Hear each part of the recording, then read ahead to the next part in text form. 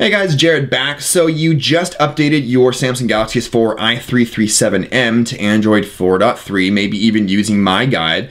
But now you want to root your device and you don't know how. That's totally okay. We're going to show you how to do it right now, and this is super duper easy and quick. So first thing, go ahead in the description below this video and I'll have a link for you guys to an XDA page for Chainfire's CF Auto Root. Now it says Canadian models only, but this should work on all I337M variants, not I337, not I9500, not I9500. This is just for I337M variant Samsung Galaxy S4 devices. So once you're here, we're going to scroll on not to the first post, not to the second post, but down to the third post right here. And we're actually going to be going and clicking on this particular link that I'm highlighting right here. And this is the download link. So you're going to go ahead and click on that.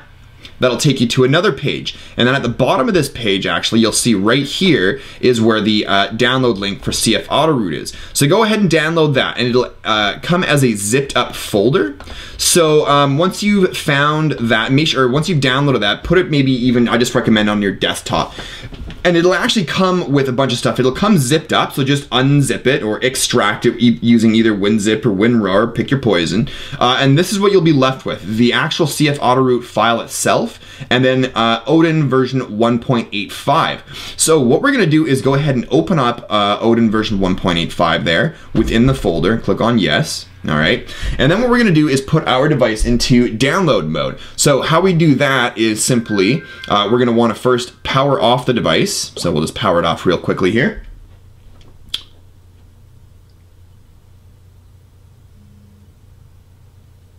All right, and then what we're gonna do is press and hold volume down and the power button until we get into download mode.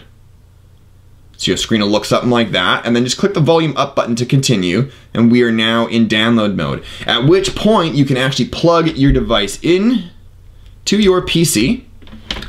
And I'm actually just going to zoom in a little bit for you guys here, so you can get a better idea of what's going on. And let me actually just reposition this a little bit better so you can get there. There we go. All right, so now you can see that it's turned yellow, or whatever version you might have. It might turn a different color, but most importantly is that in the little dialog box here down at the bottom, it says added, which means that it has in fact recognized that our phone is connected to the computer. So we've got a bunch of different buttons in the middle here: bootloader, PDA, phone, and CSC. We're actually going to be using PDA for this particular method. And then we're gonna go ahead and locate where it is that we put that file. So again, I put it on my desktop, so I'm looking, and I just named a folder Galaxy S4 CF Auto Root just for simplicity, and then it's in there. And as you can see, the only one that'll pop up, because it's automatically looking for a .tar file extension, which is what this is. Here it is right here. So we're just gonna go ahead and click on open to load it into our little tray there. As you can see in this box here, it's all loaded up, ready to go. And from that point, literally all you have to do is click start. All right, and you'll notice down here a bunch of stuff is happening. The progress bar is moving across quite quickly. This should happen very quick. Same thing just happened on my phone, but it went by too fast for me to show you. We're now showing a green pass, and it's actually rebooting our device. Now watch what happens. It's gonna, there we go, there it is. So now CF Auto Root's actually working its magic, and this should take just a moment, so be patient.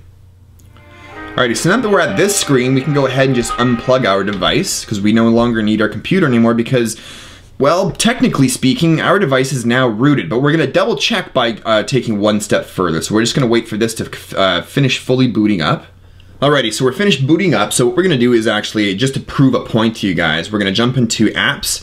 We're going to swipe on over, oh, and there it is. And as you can see, Super SU, which is what actually has been pushed to our device to grant us root access, the application is in fact installed in the app tray there, as you can see. So, but just to double check, you know, to stay safe, we're going to go to the Play Store here, and we are going to search for Root Checker. Root Checker. All right, so there it is from Joey Krim. So that's the one that I personally always use. You can use the other one if you want. I'm just gonna go ahead and download and install it. Takes 2 seconds. There we go. Let's go ahead and open her on up. We're gonna click on agree. We're gonna click OK. Then we're gonna click on verify root access right there. and it's going to ask us for super user permission, which is generally a good sign. That tells me right now that we actually have root access. We're going to click grant, and as you can see right there, it says, congratulations, this device has root access, and that's it. You now have a rooted Samsung Galaxy S4 running Android 4.3, as you can see there. Anyways, guys, that's it. I hope you found this video helpful. If you did, click that likes button down below. It always goes a long way. And if you're new to the channel, subscribe for more videos in the future. But as always, thanks for watching, and we'll see you in the next one. Cheers, guys.